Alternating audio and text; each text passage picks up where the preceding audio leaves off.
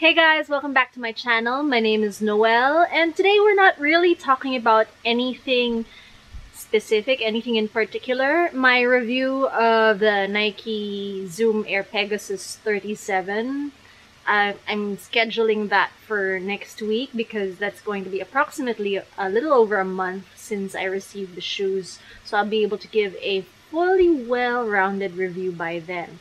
But this week is basically just keeping the engine running, and sometimes it feels like I'm just spinning my wheels because there aren't really any races happening.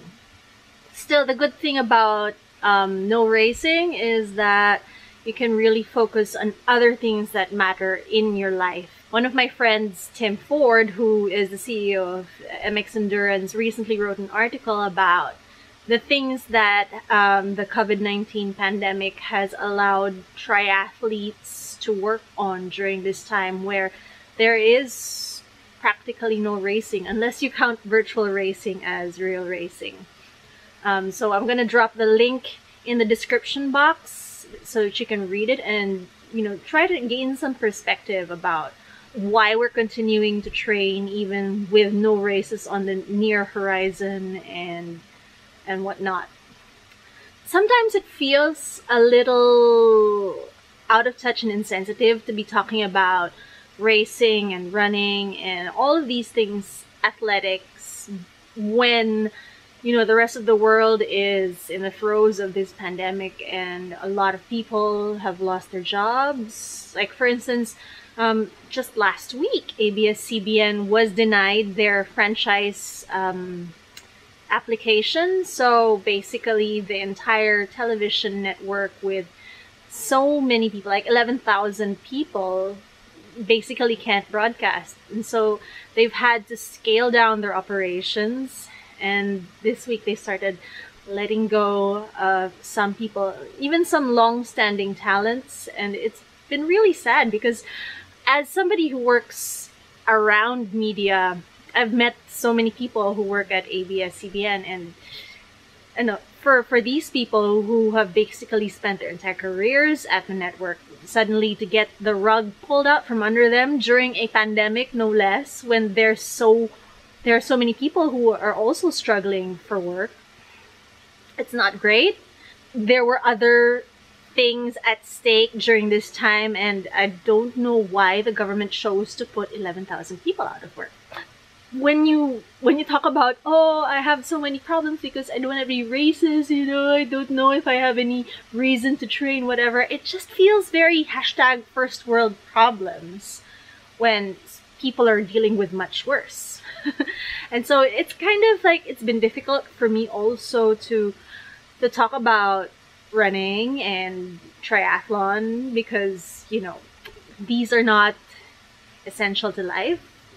They're essential in terms of, they provide exercise, they boost health and well-being, but there are many other ways to boost health and well-being that don't involve swimming, cycling, or running.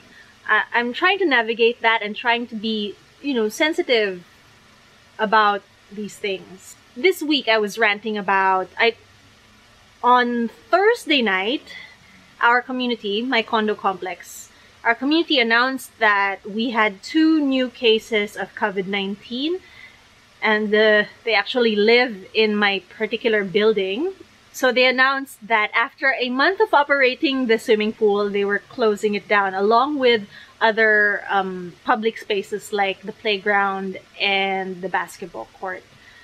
So I was pretty bummed because whenever I use the pool, there's really no one there. That I actively avoid going to the pool when there are too many people or when there are any people. So I'm usually there when the sun's quite high because no Filipino wants to get tanned.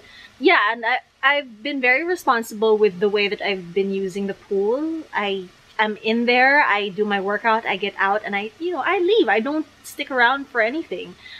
And I certainly don't give opportunity for myself to breathe on anyone there in case I'm an asymptomatic carrier. And so I thought I was doing a pretty good job being responsible And so for the pool to be closed and for that particular form of exercise to be pulled out from me, I was so annoyed.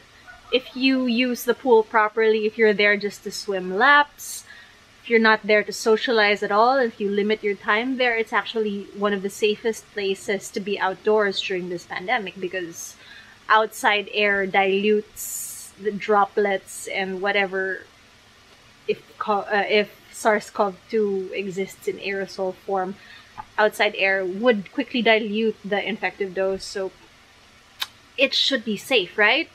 And then I realized that a lot of other people, when they go to the swimming pool, they don't go there to swim. They go there to find respite from the heat, you know, to splash around in the water, feel like they're working out, but basically they're just there to meet with friends and socialize. And when most people here in the condo complex use the pool, that's how they use it. And so I had to understand why the community, the administration here decided to close the pool down until further notice. I was a little bit annoyed at the lynch mob that gathered online, because they were like, oh, we have to find out where exactly do these cases live in the building. And I said, why? Whatever for? Are you going to visit them? I'm just thankful that I have my bike trainer and I can run outside. Fingers crossed I can still continue to run in this community. I'm not sure if the lynch mobs here are going to push for no running again. Oh, by the way, we just passed 120 days of community quarantine, which means the Philippines has the longest quarantine period in the world. Beat that, China. Wait, people don't understand that even if quarantine restrictions have been loosened so that people can go back to work, it's not really because there is no threat from the virus or from catching it. It's just that, you know, people had to go back to work. My complaints were very first world problems, and I should be thankful actually that some of these rules are in place to minimize the chance that COVID could be transmitted throughout this community. In other news, last week, Ironman Philippines announced that it was not going to hold the event as originally rescheduled in October, but instead they're moving to June 2021. I really believe that they needed to postpone to the following year because from the looks of things, this country wasn't handling COVID-19 mitigation efforts quite well. So those people who were asking for refunds, they're not going to get their refunds, but they're going to get a chance to race next year, with the hopes that maybe a vaccine will be available, maybe transmission will be slowed down and you catch all of the asymptomatic cases out there transmitting the virus, etc., etc. It kind of sucks that it took this long for Ironman to announce the postponement till next year, but yeah, ultimately it was the smart thing to do. And here's the funny thing, so that even if Ironman Philippines has officially postponed their date, I have heard news that Subic Bay, the venue for the race, has started to open its gates. There are no more checkpoints barring people from outside Subic or surrounding territories to come inside and patronize the establishments there, go to the beaches, go to all the attractions that are in Subic Bay. So it was kind of setting things up so that people could start training and then could make the race itself. But I think smarter heads prevailed, and the local government, in coordination with Ironman, realized that that would be in everyone's best interests if they just postponed the race. I admit at the start of this community quarantine, I was way too optimistic, and I signed up for a race in Vietnam, the Da Nang International Marathon. I signed up for their 10K run, just because I was thinking that I could get out of the Philippines by August. And by June, it was starting to look like that was not going to be a possibility. So kudos to Pulse Active, the organizers for the Da Nang International Marathon, because they proactively sent out an email to all their international participants and asked us if we were going to race this year or if we would like to defer to next year. And by June, I already kind of realized that it was wishful thinking to be able to leave the Philippines by August, travel elsewhere in the world.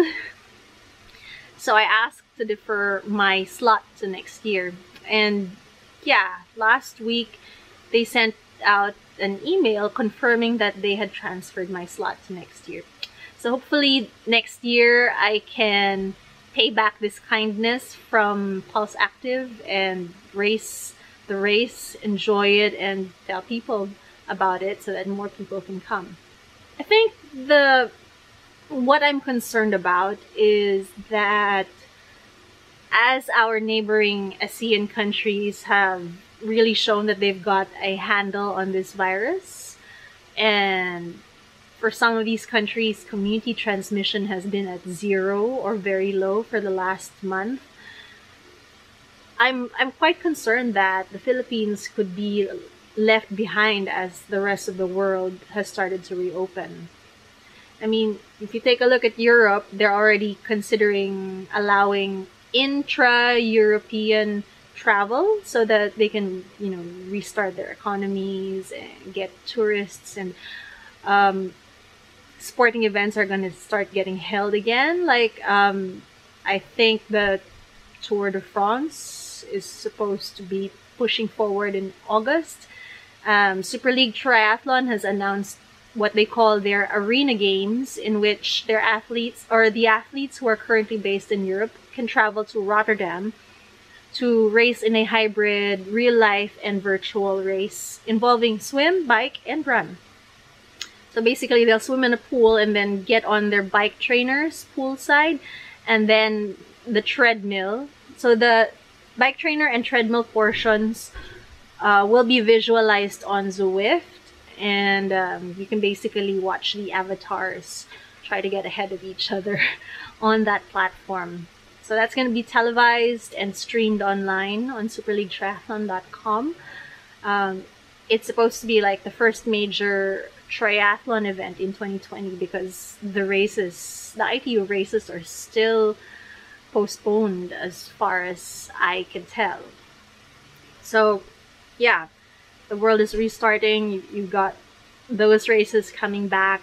Vietnam is, pushing through with their mass participation races, but the Philippines, we're kind of still stuck. We might even be in a worse position now than 120 days earlier. So here's the thing. When I say that I'm doing my part, it means that, I'm staying home, I'm social distancing, and I wear a mask whenever I go out.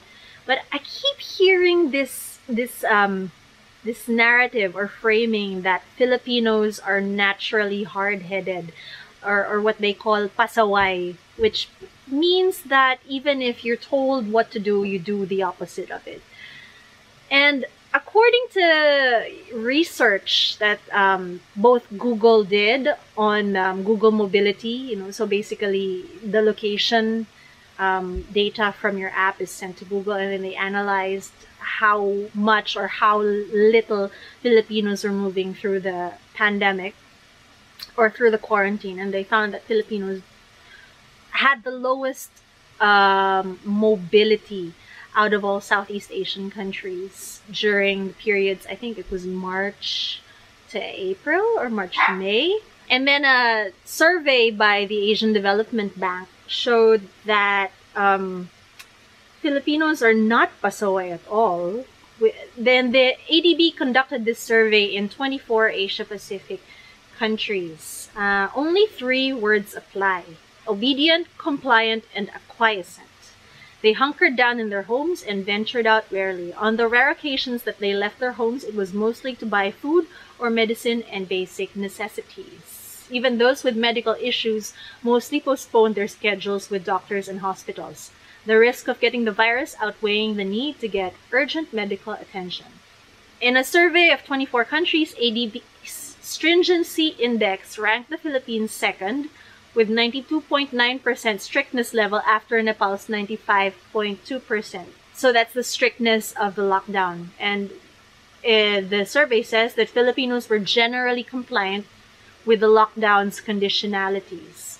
Filipinos had actually more incentive to defy lockdowns because we're one of the most densely populated countries in the world, especially in the cities like Metro Manila and Metro Cebu.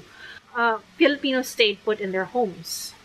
The article says most Filipinos preferred to shelter in place even in congested slum areas where 10 people are packed in a small shanty. So honestly, to say that people were undisciplined and that's why they caught the virus, that's actually, I don't think that's true. I think it's really just the inability or unwillingness to do the three things that other countries were successfully able to do to quote-unquote bend their curve or flatten their curve downwards.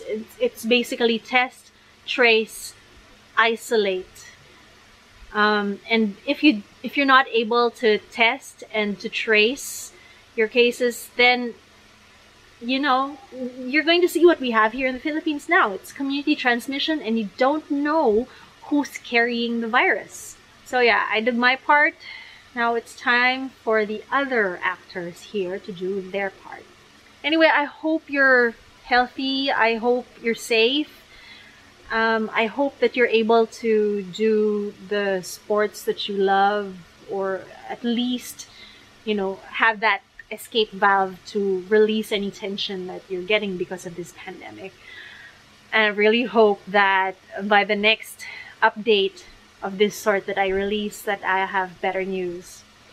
Thanks for watching. If you want to leave a comment, please do so in the box below. All of my social media is also there, so if you want to connect and get in touch, you can get in touch with me through there. And I will see you again next time.